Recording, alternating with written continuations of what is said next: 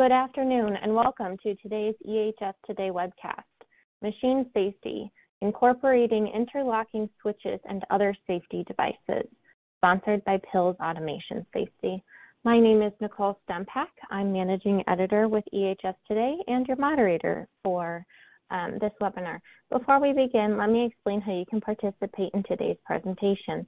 First, if at any time you are having audio difficulties or slides are not advancing, simply hit your F5 key to refresh your webcast console. If you are running pop-up blocking software, you will need to disable it to view this webinar. If you have any technical difficulties during today's session, please press the # help button in the upper right corner to receive assistance in solving common issues. This webinar technology allows you to resize the presentation by clicking the maximize icon in the upper right corner to enlarge the window. We welcome your participation during today's event. Simply type into the Ask a Question window on the left side of your screen and then hit the Submit button. We'll be answering as many questions as possible during the Q&A session that will follow the main presentation, but please feel free to send in your questions at any time and we'll add them to the queue. Please also be aware that today's session is being recorded and will be available on the EHS Today website within the next day for you to review. You'll be notified by email when the archive is available. When the webinar ends, please take a moment to complete the feedback form that will appear on your screen. And now I would like to welcome today's speaker. Maury Katz is a technical trainer at PILS. Maury grew up in South Texas. He's an Air Force veteran of the Gulf War and has been an electromechanical technician for over 21 years, working in various industries, including building, maintaining, and caring for all types of automated equipment. He loves animals, extreme sports, reading, and continual learning. Maury has been with PILS for a little over 3 years as a technical trainer and enjoys working in the field of safety with the motivation to promote and encourage all levels of safety to protect personnel and equipment. And with that, I'd like to turn it over to Maury so he can give his presentation. Hello, everybody. Good day. Again, my name is Maury Katz. Thank you for joining us. This is our presentation, EHS presentation, Machine Safety, Incorporating Interlocking Switches and Other Safety Devices. I hope you all are ready, so here we go. So the ideology behind this presentation, we're ensuring employee safety and maintaining cost-effective production are always priorities for any manufacturing industry. The requirements for safeguarding of machinery is constantly evolving, especially with the increasing use of automation. So this evolution has also allowed the development of numerous protective devices to be integrated into systems such that they actually assist in the productivity and are no longer thought of as a cost hindrance. So this webinar will focus on the standards associated with machine guarding and examples of new technology in machine guarding arena. So we'll go over objectives. So we'll review, once again, we're going to review the standards involved, just cover briefly. We're going to provide an understanding of the application requirements of guards, safety, and the safety measures, and overview of machinery protective devices. So and we'll also show you examples of electrical interlocks and other safety devices. So to begin with, our relevant machinery standard, we're looking at ISO 1200, risk assessment. So this standard establishes general principles intended to be used to meet the risk reduction objectives. These principles bring together knowledge and experience of the design, use, incidents, accidents, and harm related to machinery in order to assess the risks posed during the relevant phases of the life cycle of the machine. This is a brief overview here of ISO 1200 and how to make a selection and implementation of the guards and protective devices that you would like to use on your machines. Here's some more applicable standards. We have ISO 14120, general requirements for design and construction of fixed and movable guards. ISO 14119, interlocking devices associated with guards, principles for design and selection. The ISO Technical Report 24119, evaluation of fault masking of serial connections of interlocking devices associated with guards with potential free contacts. ISO 13855, positioning of safeguards with respect to approach speeds of parts of the human body. ISO 13857, safety distances to prevent hazardous zones from being reached by upper and lower limbs. And we have ANSI B1119, performance criteria for safeguarding. And of OSHA 29 CFR 1910, their general industry regulations, Subpart O, machinery and machine guarding. This includes 1910-212, general requirements for all machines, 1910-217, mechanical power presses, and 1910-219, mechanical power transmission apparatuses.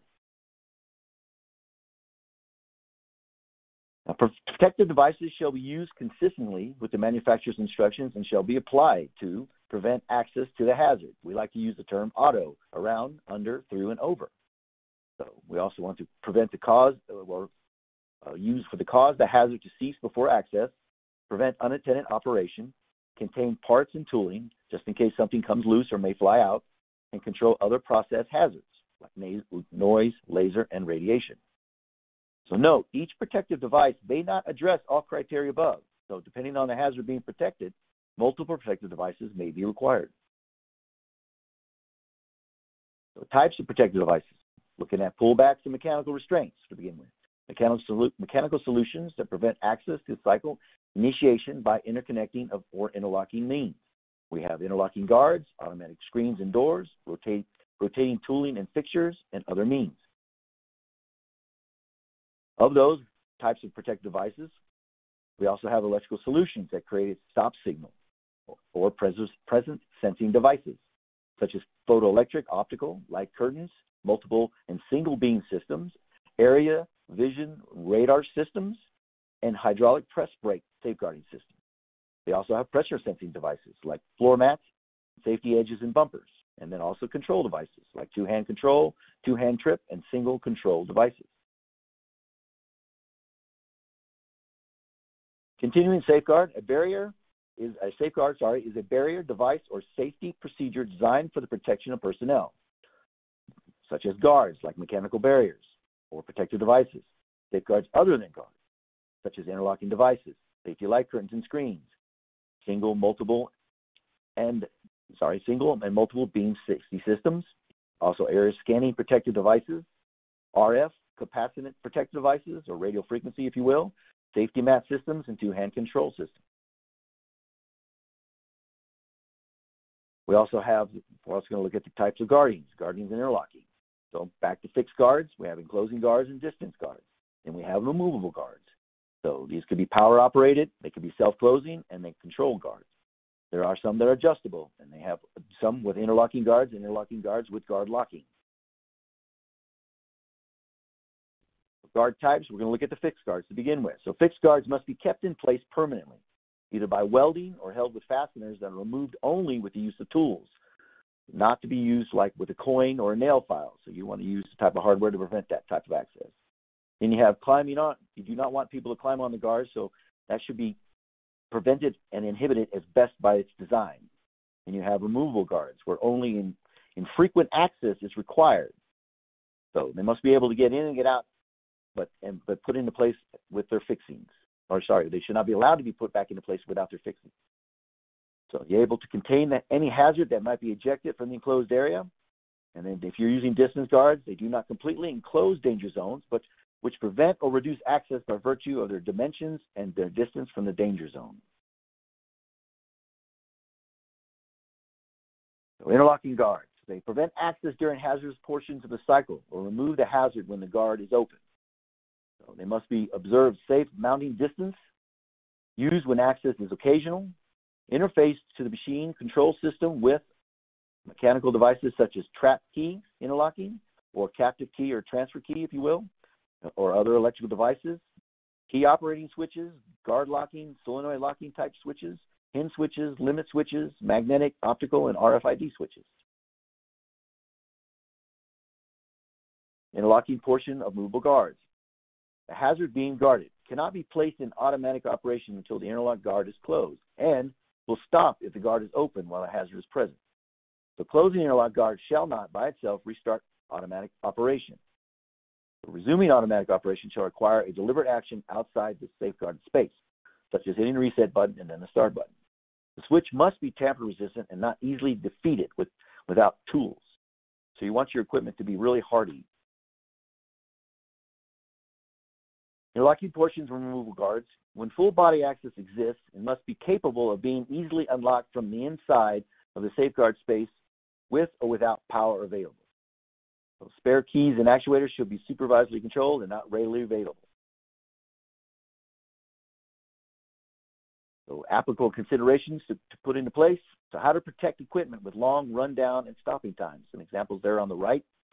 So use guard locking and interlocking devices.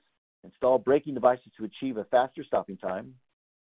Position the safeguard at a distance far enough away to prevent access before the hazard motion is stopped. So some examples, like I said, right there on the right, showing those different ideas. So mechanical devices, such as trap key interlocking switches, work on the principle that no one key can be in two places at the same time. So the system can be configured to ensure a predetermined sequence of events takes place, so which key goes where and when, and used in many hazardous environment locations because it is strictly mechanical system. So the advantages and disadvantages. The advantages of mechanical devices are strictly mechanical operation and can be used in hazardous locations if required. They can be uniquely coated if you need that type of security. So they can be made of stainless steel or brass housing, no springs or cams that can fail. Some have replaceable coated key barrels that can be updated. They require less space if needed with access control and provide absolute protection if regularly maintained. They have little to no wiring necessary, so lower installation costs. Disadvantages, complex systems can get expensive. You can end up losing or missing your keys, and access to areas can be difficult for maintenance or unloading and loading operations.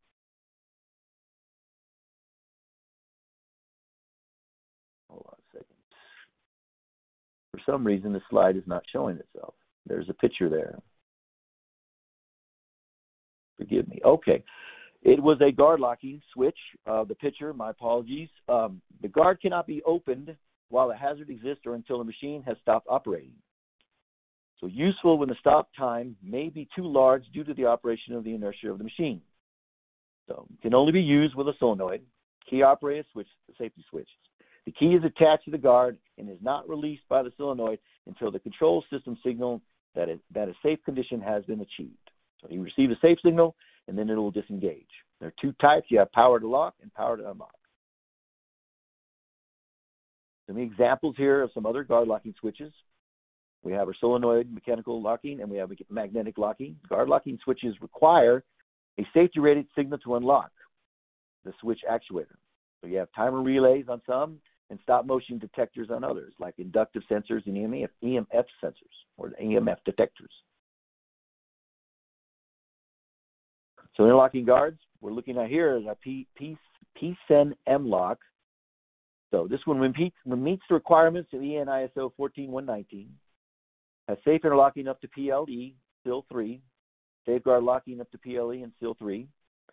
The product version is base version and series connection with or without power reset if required or desired. You have coded versions, coded, fully coded, and uniquely coded. They have LEDs on three sides to let you know how they're working, if they're operational or there are issues. They have a safe holding force of up to 7,500 newtons and an integrated latching force of 30 newtons. They're a protective type of IP67. They have a connector, an MP12, which is 8-pin, and there's an MP12 12-pin, which can be pigtailed if you required that. There's auxiliary release on three sides, has a compatible handle module with integrated escape release and actuator, compatible with diagnostic system safety device, compatible with diagnostic system, a safety device diagnostics, the SDD, and then the emergency release, if required, and it cannot be used on versions with automatic reset. So look a little more at the PSEN M-Lock. There's some information for you to look at if you desire. You get the PSEN M-Lock, the switch actuator and units, the base version with power reset. Like I said earlier, you can get coded, fully coded, and uniquely fully coded. You got base versions with automatic reset. They can be coded, fully coded, and uniquely fully coded. You then also have the series connection with power reset. They can be coded, fully coded, and uniquely fully coded. And then a series connection with automatic reset. They can also be coded, fully coded, and uniquely coded. If required, you can also get one with a handle module. So for swing gates and sliding gates, with upward and downward cable outlet. They can be coated and fully coated. And we have accessories that can go with it, like handles, escape releases, insulation and accessories, and cables, plug-in connectors, and adapters. So interlocking guards. The safe interlocking and safe guard locking is one product. So the maximum safety can be up to PLE. It's got a high holding force of 7,500 newtons. Visible LEDs on 3 sides. There is a compact design if required, suitable amongst other things for all 40-millimeter profile designs. You have a long service life, robust housing, and mechanical robustness, so it can take a beating. A flexible actuator for a high tolerance compensation, even with sagging gates. So no inadvertent activation of the guard locking by the integral reset interlock. There's energy saving due to volt-free guard locking due to bistable magnet. And it's modular, complete solution that individuals to use, or is a modular complete solution that is individually made for you and for your needs. So the advantages and disadvantages of key operating switches and guard locking switches. The advantages, less space is needed with access control. So it could be low cost, tamper resistant, provides absolute protection if regularly checked and maintained. They come in wide ranges of sizes. Unlocks only when the hazardous motion has ceased. Protects the operators after power is disconnected from continuing motion hazards, and protects machines and processes when a stop in mid-cycle could lead to a machine or product damage. Now, the disadvantages, additional maintenance is required for alignment issues, so it may require greater safety distance due to stopping time of the machine. Access can be difficult for maintenance or loading and unloading operations. And the key is a single point of failure that may reduce the protection provided, either by someone losing it or misplacing the key. So here's an example of hinge switches, different types that are out there. Some examples of limit switches, an example of how you can set one up for a safe circuit setup. Now, the advantages and disadvantages of limit switches and hinge switches. So the advantages, minimum alignment problems. So it's got a wide variety of actuators. They're difficult to defeat when mounted in positive mode. Less space is needed with access control for other safety devices. They are low cost, tamper resistant when installed correctly, and provides absolute protection if regularly checked and maintained. Now the disadvantages, it can easily be replaced with non-safety related limit switch. Access to the area can be difficult for maintenance or loading or unloading operations. Difficult to install, and large doors may allow access to the hazardous area before activating the switch. Now, non-contact safety switches and sensors. Other types of safety interlocking devices are available that require no contact between the switch and the actuator, including magnetic switches, inductive switches, code transponder switches, and optical switches. So magnetic switches, advantages, minimal alignment problems, recommended for washdown areas, such as in the food industry. Less space is needed with access control than for other safety devices. They are low cost and provides absolute protection if regularly checked and maintained. The disadvantages, some can be bypassed with strong permanent magnets, must be automatically monitored to detect faults, and access to the area can be difficult for maintenance, loading, and unloading operations. Coded transponder switches. Here's an example of one in the area that it can look at or be used to monitor. The coded transponder device consists of 3 components: your coded actuator, a read head, and an evaluation unit. You have inductive switches. Inductive switches work like other industry prox switches, or proximity switches, if you will. They're triggered by any steel, stainless steel, aluminum, alloy, or copper product. No special actuator is needed, so they can, and unfortunately, be bypassed if someone desires to do so. Now, coded transponder switches and inductive switches, their advantages. The advantages, minimal alignment problems, recommended for washdown areas. Less space is needed with access control. Provides absolute protection and regularly check and maintain. Also applicable for position sensing and low cost. Their disadvantages, must be automatically monitored to detect faults. Access to the area can be difficult for maintenance, loading, and unloading operations, and can be bypassed with any metal object. So installation is very important. Optical switches. Optical interlocking switches are used in place of traditional electromechanical switches to provide interlocking or unmovable guards. They utilize the same concept as light curtains, but light is transferred per fiber optics. Some examples here. Optical switches, their advantages: minimal alignment problems, can be used in hazardous locations, can achieve up to Cat4, less space is needed with access control. They are small devices, can guard multiple access points with one controller, and provides absolute protection if regularly checked and maintained. Their disadvantages: must be properly installed. Movement must be in access perpendicular to the optical path. They must be aligned properly. It must be automatically monitored to detect any faults, and the access to the area can be difficult for any maintenance, loading, or unloading operations. Here's an example of some automatic screen doors out there in the industry. Some of you may have seen them. Now we're going to look at the presence sensing devices, or PSDs, or photoelectric devices, if you will. A presence sensing device, they detect persons and objects approaching or within the safeguarded area. Presence sensing device must be positioned in respect to the approach speed of parts of the human body per ISO 13855 and ANSI B1119. The photoelectric or optical presence sensing device, if you will, use a system of light sources and controls which can interrupt the machine's operation cycle when the light field is broken. The types of photoelectric devices, you have light curtains, single beam systems, and area scanners. Mechanical stopping performance. So to effectively use a presence sensing device, or PSD, the machine must exhibit the following stop performance characteristics. So initiate a stop upon receiving a stop signal from the device, no full revolution stops, no cycle completion, the stop time is consistent, limited, and stable. If the stop time varies, the worst case is used. So when you're determining the performance, these are the things that you would use to come up with your performance options. Light curtains and light curtain styles. So we've got some examples there on the right. Safety light curtains are photoelectric barriers composed of parallel infrared or IR beams. Each beam is constantly monitored to detect for an object in the protected field. A stop signal is initiated when an object is detected. Light curtains can be used with mirrors to protect more than one side of the machine. Many types and styles of light curtains exist. Various housings, 2 or 3 box designs, various MOS, spacing between the beams, and different ranges, distances between transmitter and receiver. Some examples of light curtains out in the auto industry.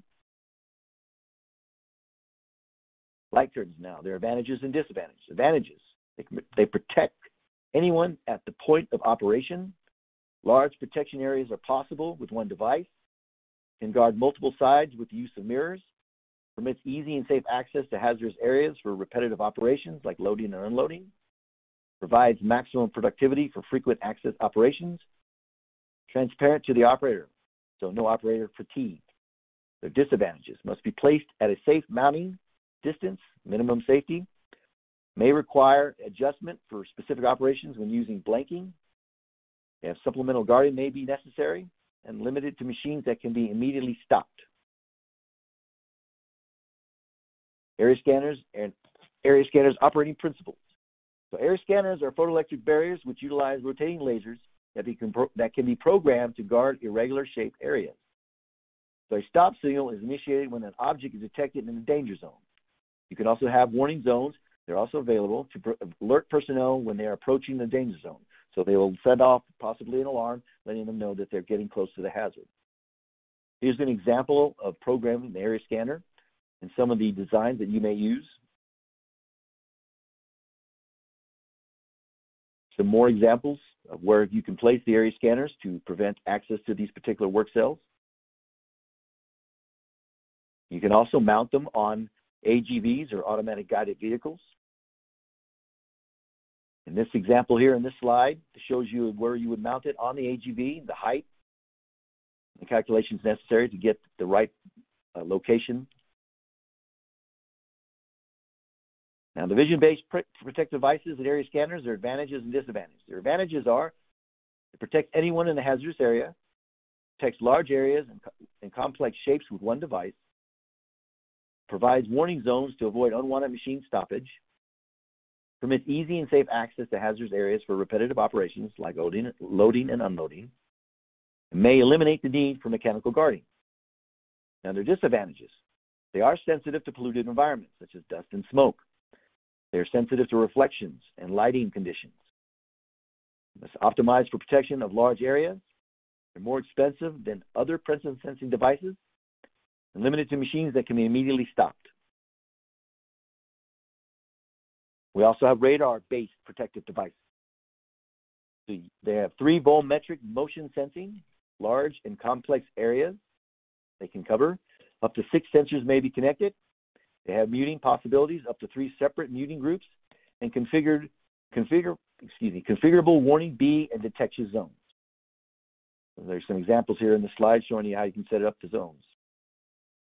So the vision-based protective device, the advantage and disadvantage. Their advantages, they're robust to optical and environmental disturbances, such as smoke, dust, sawdust, machine waste, drops of water, light, radio interference, oil, moisture, vapor, scratches, temperature, and such. They have a volumetric detection. They're robust to vibration, no precise alignment needed, easy and intuitive configuration interface, not affected by objects left in the area. Their disadvantages, they optimize for protection of large areas, limited to machines that can be stopped immediately, and intended for applications where optical sensors cannot be used. So the pressure-sensitive devices such as floor mats. So the floor mats, these devices, they provide a quick means of signaling to stop a machine, can interrupt a machine's operating cycle when a force is applied to the device. Because pressure-sensing devices cannot restrain an individual from reaching the hazardous area, in other words, not going to stop them from getting into it, these devices must only be used on machines that can be stopped mid-cycle. So some types of pressure-sensing devices out there, we have safety floor mats, and you have safety edges and bumpers. Safety floor mats are pressure-sensing electrical switches that are sensitive to both foot and vehicular traffic. So a stop signal is initiated when an object is sensed in the danger zone. Now, the advantages of floor mats or pressure-sensing devices: it protects anyone in the hazardous area, protects large areas, low maintenance, provides visual reminder and warning to personnel because they can see it, permits easy and safe access to hazardous area for repetitive operations. Their disadvantages: cannot be easily relocated when machine is moved. They're expensive for large areas.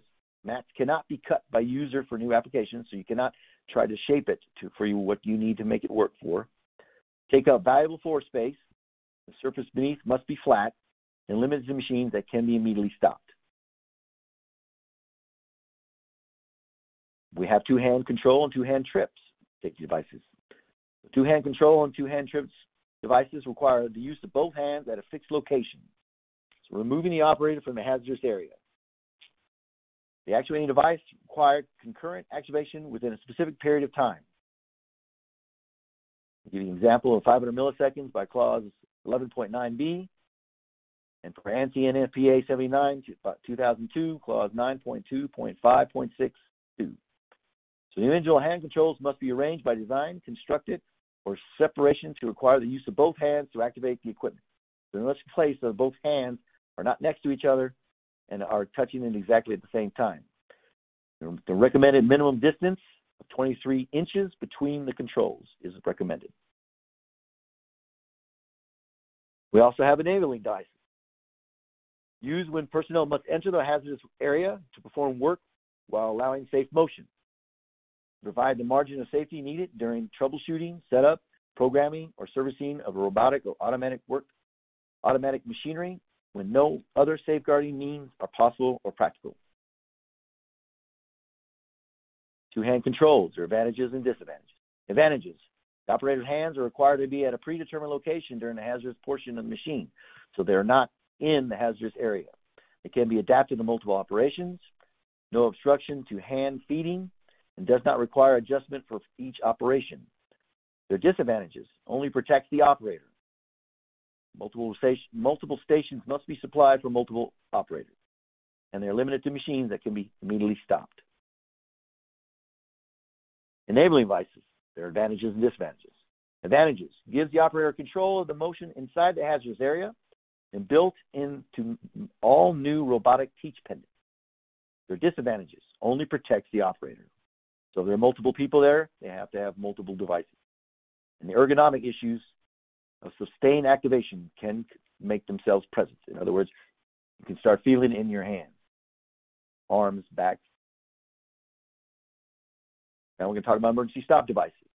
Stop and emergency stop devices are not safeguarding devices. They're complementary. They're complementary to the guards, protective devices, awareness barriers, signals, and signs, safeguarding methods, and safeguarding procedures. A protective device detects and prevents inadvertent access to the hazard, typically without overt action by the individual or others. Now, since an individual must activate an emergency stop device to issue the stop command, usually in reaction to an event or a hazardous situation, it neither detects nor prevents exposure to the hazard. So, types of devices that can be used for e-stops: you have the push button, pull cord, foot operated, push bar, and rod operated. Emergency stop color code. So for IEC 60204 and NFPA 79-2002, emergency stop actuators. The actuators of emergency stop devices shall be colored red. The background immediately around the push button and disconnect switch used shall be yellow. The actuator of the push button operating device shall be of the palm or mushroom head type, and the red-yellow color combination shall be reserved exclusively for the emergency stop applications. Here's some examples of body bars and trip rods and emergency stop pull cables.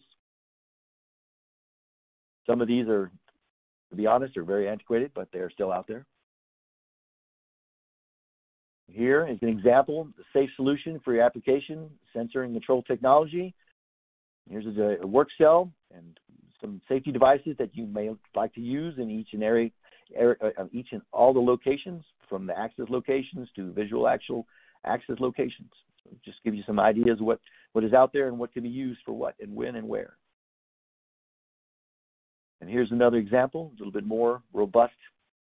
So most, if not all, complete solutions will use a combination of safeguarding measures to guard against identified hazards. Remember that. Most, if not all, complete solutions will use a combination of safeguarding measures to guard against identified hazards. There's more than one way to safeguard your equipment.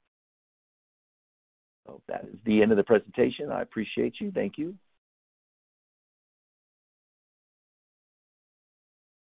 All right. Thank you, Maury, for that detailed and technical presentation. Several of you have already submitted questions, so let's dive right in. But as a reminder, feel free to submit any other questions you may have to the queue. And please also take a moment to complete the feedback form that will appear on your screen at the end of the webinar. We have Regional Sales Manager Paul Singer on the line to help answer some questions. All right, so first up, are there any locking interlocks that can be used in hazardous locations, such as Class 1, Division 1? Trying to find the questions in the list here so I can make sure I've read it properly. I know, it's 22. Okay. So we're probably talking about this probably is dealing with a Class 1 Div 1 for an explosive device. I know there are, but I'd have to look into it. I don't think believe we saw one off the top of my head. But if you want to, some of these are going to be a little tricky to answer. I've been reading them just because I'd have to see the exact scenario that goes with it. Okay. Well, we'll move on to the next one then. And if this question, this audience attendee's question, feel free to clarify, or for any of the rest of you, feel free to provide more details to help Paul answer these. Okay. So next up, if motors are still energized but the switches are off, is this considered OSHA compliant? Orders are still energized, but the switches are off. This is considered OSHA compliant.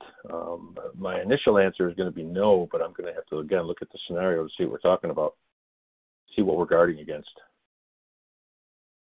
That one's a tricky one. My initial instinct would be to say no, but I could probably, take a better look at it and see an example where it may be. Okay, sounds good. Next question. What is the difference between the different types of coding? Different types of coding. That's referring to the coded switches that we presented earlier. The different types of coding are the level of sophistication between what the sensor and what the coded actuator and the switch, what they'll work with. The basic one means that you do need a specific code to make the switch trip, so it's not going to be just a simple magnet. On this basic level of coding, if I had 10 switches and 10 actuators, any actuator would trip any of the switches. They're coded to trip that particular model, but it's not exclusive to that particular switch. As you up your level of coding, you get to a higher level, then you need a very specific coded actuator to trip a sensor. That means that if I pulled two out of the box and I mixed them up, one would not actuate the other. So it's very specific. When you mount them, when you install them, you have the proper coded sensor. And then there's levels where you can reprogram it to teach a new one. So if something got damaged, you could say, okay, I'll teach it to read a new coded sensor or an actuator, but it will only read that particular code. And then there are high-level ones where the two that you get together have to be used, and if you somehow damage one or something happens to it, then the sensor itself, the switch won't actuate. You'll have to get a different setup. So that's the different levels of the coding. It's how high it is, whether or not it can actuate with a generic one that's coded for that or a very specific one. Okay, sounds good. Our next attendee question is, what would you recommend for guarding on a CNC mill or lathe when operators need physical access to change tooling out or other repetitive processes? There are interlocks on the doors, but they have been bypassed to allow operators to reach into the machine's work area. Operators are not using physical access while the machines are rotating and milling material. Almost sounds like a trick question because it says in the middle there, there's interlocks in the doors, but they have been bypassed to allow operators. So that means that they were set up on a higher level. What I picture there is that it's designed such that the doors must be closed in order for it to actuate. And if that's the case, then you've kind of bypassed your safety. If you're looking at what would it take to allow the door to be open, allow the operator in there to reach in the machine work area, then you're going to have to get into making sure that all the motion is stopped and all the safety protocols are there, which is going to be a different type of scenario. We'd have to come in and look at it. If we come in and look at this and we say, oh, this has got a safety system on, it's designed the door to be closed and everything operates, and then you open it and it's stopped, that means it's working fine. But if it's somehow been bypassed, then you've defeated the safety. So, somehow during the on-site assessment, if we did a risk assessment on something like that, we'd look at it and say, okay, this is either compliant or it's not. So if we've taken that, to get into a guarding CNC mill or lathe, when you need access, now you'd have to go in to do your actual safety control circuit. Would have to be designed such that you can allow operators in there, allow people in there. That means you've taken care and prevented all the dangerous motions and all that from happening. That would get to a little bit more than just the actual guard. So we can determine some of that through a risk assessment process or a review, a safety assessment. All right. Next question. Oftentimes, when an AGV is utilized, it will have some type of housing mounted on top of the AGV. Does the camera allow for a vertical scan or only along the floor? With camera, I assume we're talking about a laser scanner. It typically they go on one plane. When it's mounted on the front, when you're using a safety scanner on the front of an AGV or on the back, it's checking the path in and around what it's hitting, what's in front of it. If you have something type of housing mounted on top of it, if you turn, whatever direction you point the scanner, If it's sitting up at a 45-degree angle, it's going to detect on a plane at that 45-degree angle, but it's going to create areas where you can't detect something. If you create it, set it so it's going straight up on a 90-degree angle to the floor, then it's going to create more of a barrier, but then it won't detect anything until it actually breaks that, which would actually be at the point that it's hitting what it's supposed to be stopping from. So usually any type of that mounted on an AGV is designed to be on a flat plane, right out in front of it and behind it to check it. I don't know what refers to this type of housing on top of the AGV. Okay, next question. Are any safety devices triggered by high heat index environments?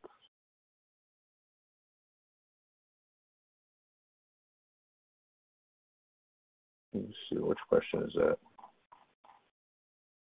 26. It's triggered by high heat index environments.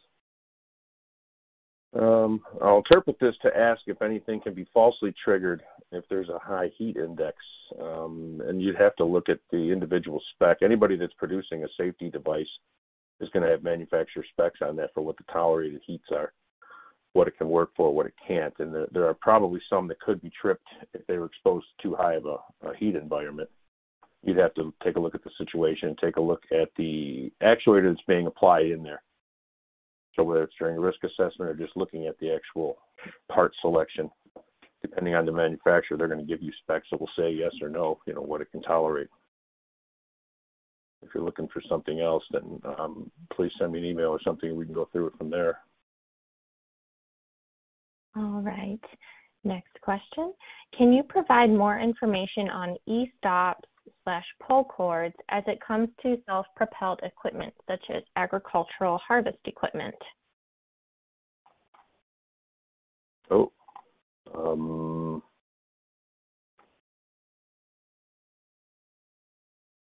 We could. I don't know of anything out there. I have more information. Just does pull cords.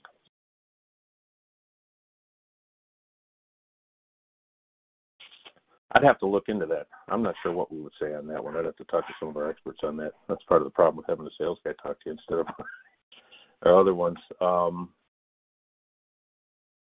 That one I'd have to investigate that one.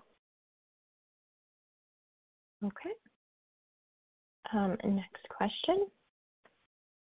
Are there any interlocked doors with removable keys for operators to take into the area with them to prevent startup from a third party? And when would this be a requirement?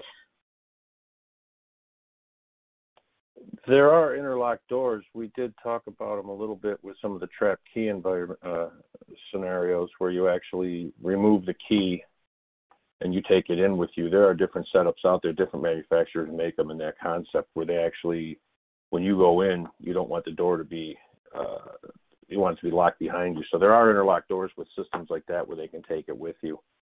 Typically, a lot of the examples we show with the mechanical switch, you'll see that the switch is engaged, the door is locked. When it's unlocked, you pull it out, it's disengaged. But there are setups out there. You can look through different manufacturers to see if they have them.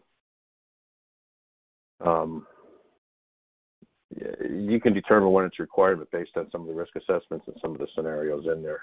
Typically in these, most of the things, you have to determine where, how you want the motion to be prevented. Do you want it to be completely stopped before you go in, or do you want them to allow to stop everything just by when they go in there?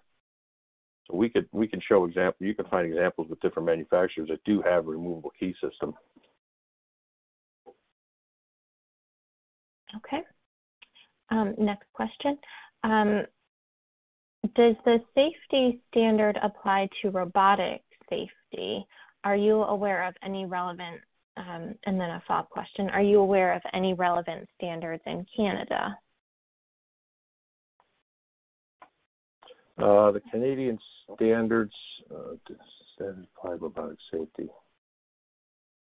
There are relevant standards in Canada that I'm not as familiar with them anymore. We have offices up in Canada that deal with that. Some of them do. Some of these are global standards when we talk about them, so they apply. Some of them do have specific country standards. You'll find that over time, most of these have become harmonious in that they word things such that one standard reflects what the other one intends. There might be little nuances, but if you check with some of the safety manufacturers and safety providers in Canada, they can let you know which ones go from there. But I don't know them off the top of my head what the differences are. I haven't dealt with the Canadian standards in a while. Okay, next question. Are you familiar with design principles for control systems being Category 3 rated or safer per ISO 13849-1? Are you familiar with the design principles? Yes. I'm not sure what the question is here. I mean, yeah, we have a team of experts that deal with the standards. We sit on these standards as well, but I'm not sure what the question is here. Are you familiar with them? Yes, we are. I mean, we have people that are very can be deemed experts on these. If you've got a specific question to something relating to ISO 13849, then we can talk about it. I'm not sure what the question is here exactly. Okay. Next question. Are guarding solutions made of polymers acceptable? They are. I'd have to look at the situation and see. I mean, there are polymer guards out there. It would all depend on what we're trying to do with it, what we're trying to prevent, what the hazard is, what the purpose of the guard is. It has to do with, visibility, has to do with reach, has to do with objects that could be extracted from the system. If there's a danger of that, then the polymer may not be acceptable in that. So we'd have to, again, determine through either a risk assessment or a safety assessment what that would do. So in general, they can be, but I don't know what the scenario is exactly. There's a lot of things to take into consideration and what the guard's trying to prevent. Because if you get into just the guard stopping somebody from going in there, maybe it's a physical barrier that works. But on the opposite side, anything coming out of the system, polymer may not be strong enough to stop what's happening. And then it wouldn't be accessible, or it wouldn't be allowed. Okay. Next question. Is there a certain height off the floor that a fixed guard must be kept at to prevent personnel from climbing under it? There is, and I don't know off the top of my head what it is. It's only a few inches off the floor. I mean, I think it's changed over the years, and I'm sure there's people on the line that can answer this off the top of their head. But yes, you want to make sure somebody can't climb under it. I mean, it's sometimes you look at it and go, it seems pretty obvious. If there's a guard there, we don't want to get access to it.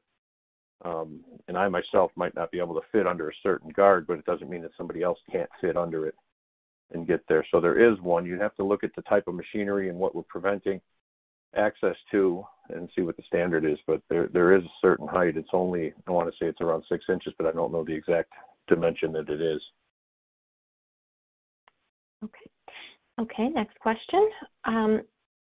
We have a pressure sensing floor mat that gets oily and slippery. Do you know of any non-slip pressure sensing products or methods of cleaning this mat? Cleaning it, you'd have to go to the manufacturer and see what they recommend. I mean, there could be, to get the oils and stuff like that off of it, could be damaging to the mat. If it's an industrial pressure sensing safety mat, it's probably built out of material that's rugged enough to withstand cleaning, but that doesn't mean you can get all of the oil out of it. I don't know of any non-slip pressure ones. You'd have to look at the actual makeup of it. We used to sell some at one point, and I don't know what the rating was for slippery. If it's a super, super oily environment, then you're going to have a hard time finding anything that's going to be non-slip once it gets too oily. So I'd have to defer to whatever the manufacturer says on their maintenance and what they recommend for cleaning it to see if you can extract the oil. And if it's too much, then it may have to be changed. Okay. Next question. Do you have any suggestions for risk evaluation on new in-house built equipment? And as a follow-up, are there any companies provide this evaluation that you know of?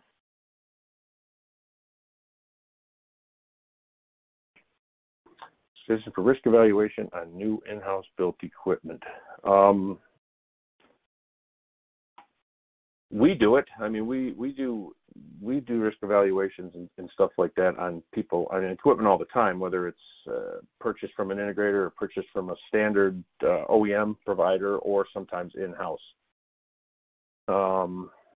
suggestion for risk evaluation, one thing would be to have somebody that is a safety expert, somebody that can inspect the equipment, come in during the design phase and take a look at it. I mean, even a sketch and a simple example of what you think you're going to design and what you think you're going to build is a good time to prevent any real major problems. You know, our people can look at it and say, well, I wouldn't do it like that.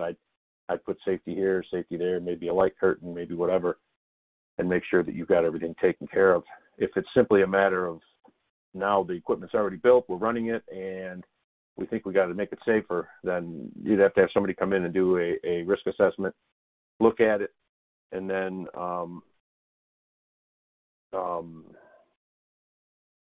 decide what was, where the danger problems were, what could be. I mean, any competent party giving you a complete risk assessment is going to then hand you a evaluation report at the end that says, here's the areas where there's problems, here's the potential dangers, here's the recommended solutions for fixing it. And recommended solutions may be, add a guard, add a door, add something, change this, do that. So there's a lot of that. We do it. There are companies out there besides us, obviously, that do this as well. So you just have to find somebody that is listed as somebody who can do risk assessments and services like that. Okay. Next question. Have there been incidents where actuators have failed to operate as designed?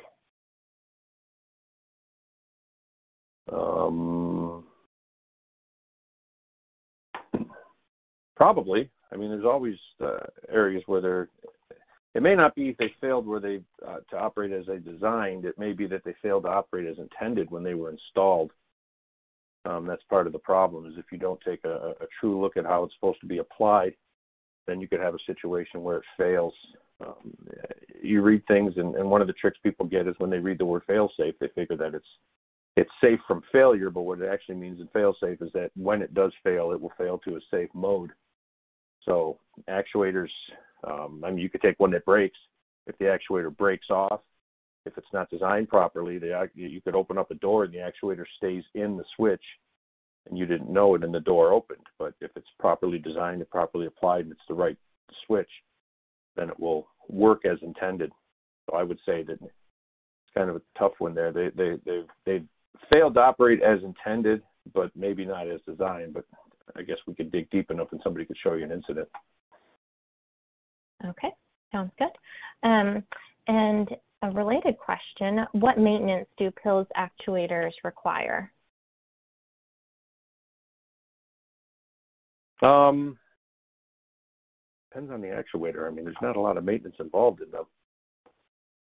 If it's a non-contact one, then there's really not going to be anything with it. They're designed such that they work. If the switch is, if it's opened up, the door's opened up, then it turns off. If the switch is closed properly, it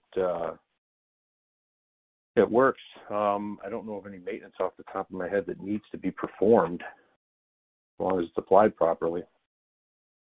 Okay. Another related question, do PILS actuators have a UL or FM or other type of certifications? They do. It would depend on the actual sensor, what we're talking about, which one of our products. They'll have a UL, they'll have different ratings, and we can go through them and look at them. If it's not, they're on our website, we can answer any questions you have about it. Typically what we're trying to do is see if a specific application requires a certification, that we verify that whatever we've recommended or whatever you're using does meet that. It would be more instance you could find one and say, no, that doesn't meet what you have, but this particular one or this particular product does have the ratings that you're looking for. So they do, but it would have to depend. It depends strictly on which exactly we're talking about within our product line. Okay. And are PILS actuators rated and approved for hazardous atmospheres?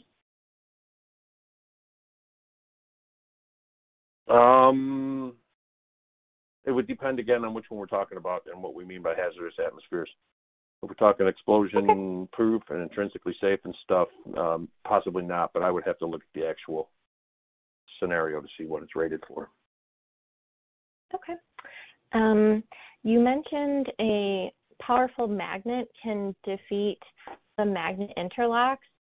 Are these RFID magnet interlocks that you're referring to? And also as a follow-up, can a magnet on a lifting attachment accidentally defeat a magnet interlock if it's too close? I'm trying to see where he said that in the presentation. I mean, my initial answer is would magnet on lifting attachment accidentally defeat a magnet? I don't think so. I wouldn't think it would. It's not just a simple concept of taking any magnet to trip any sensor. But I don't know everything about every magnet on the planet to see if you could find one powerful enough. But I'm trying to see if we could find out where it was said in the presentation. I think it's slide 36.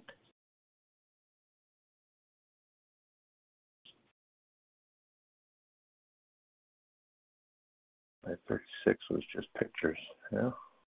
Hmm. It's 36 in here. Okay.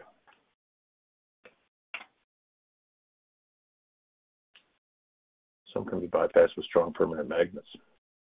I'm not aware that anything, I haven't seen it done myself, and I haven't seen any examples of that, but doesn't mean that there aren't some. And again, this is showing some of our switches, but this, when you talk general magnetic switches, if they're not properly built and they're not properly rated, then that could be a problem where a very powerful magnet like that could be held up to it. But that's going to be a magnet that would be, that's getting into intentional defeating of the switch. That's almost the same as saying, you know, if I pull all the wires up and jumper them together, what happens? Or if I smash it with a hammer, does it still work? So I'd like to talk more about that one, I think, if I could, but that I wouldn't say that it could just happen on a whim. Any magnet, any powerful magnet is not going to automatically trip one of these. Okay. Next question. What is the best way to verify interlocking switches, and how often should it be done so that production is minimally interrupted?